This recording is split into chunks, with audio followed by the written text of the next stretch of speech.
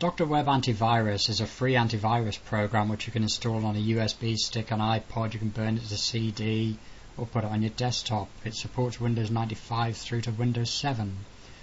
It'll detect and remove rootkits, worms, viruses, stealth viruses, spyware, spy bots, password stealers and so on. Now, when you download it, you'll have this little this spider icon with a set of random letters and numbers as the file name. Now, you can download this straight to a USB device or to another location. In this case it's on my desktop.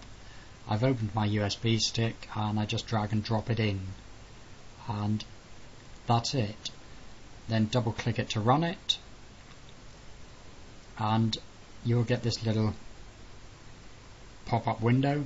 If you update, if you've just downloaded it, you don't need to update, you have the latest version. Now this is updated a lot. If you've had it for a day or two, then update it. So I will click on start, and this will check the RAM and startup files for active viruses before it starts the express scan, which is basically a quick scan. Now this is not a replacement antivirus, this is a standalone utility to remove infections from infected machines, and it will go through the preparation before it starts to scan, and then it will scan the memory before starting to scan the drive, and it will be just a quick scan which doesn't take very long at all. Now I have installed some malware, trojans, the sort of stuff that people come across when they're browsing the internet and it gets downloaded, and it'll be interesting to see what this picks up. As you can see, it's picked up a Trojan fake alert 4895. You have the option to cure, tick yes or click yes. Fake alert 4631, again click yes. And these are then deleted. And you can follow the progress in this little pane at the bottom. There's a run DLL 32, another fake alert and another fake alert. So again, just click yes. There's an Internet Explorer DLL which will be deleted on reboot. Now the host file is where a lot of modifications are made, and what you should do is click on yes, which will take it back to a clean hosts file. You can rebuild it afterwards if you use Spybot Search and Destroy, Spyware Blaster, Hostman, Host Expert, or you have another method of managing your hosts.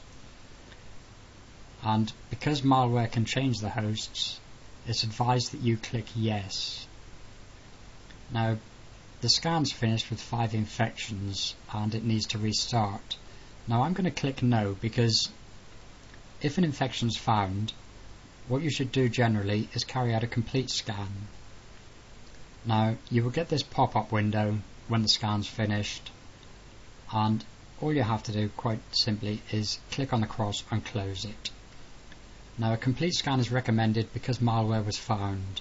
Now what I will do is carry out a custom scan of my C drive, because that's where I installed the malware, and then click on scan and let it run and see what else it finds, bearing in mind there were 5 objects found in the quick scan.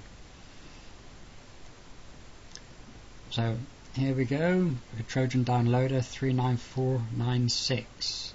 Again click yes, and it will go through and find out any that were missed on the quick scan. 4504, click yes, antivirus plus. Again there's Internet Explorer DLL, this will be deleted on reboot, and at the moment we have 8 infections found.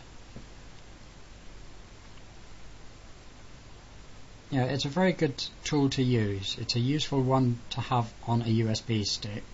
Again, Trojan fake alert. I'll click yes to all so you don't keep getting the pop-ups. When it finds something, it automatically is yes. In Windows Task Manager, it's running as random characters, numbers and letters, because some malware will stop antivirus programs from running, which this is a workaround for it. Now because of the previous quick scan, it wants to restart the computer, but because I'm doing a custom scan on my C drive, I'm going to select no. Now this has found 11 viruses at the end of the scan, and these are all marked deleted.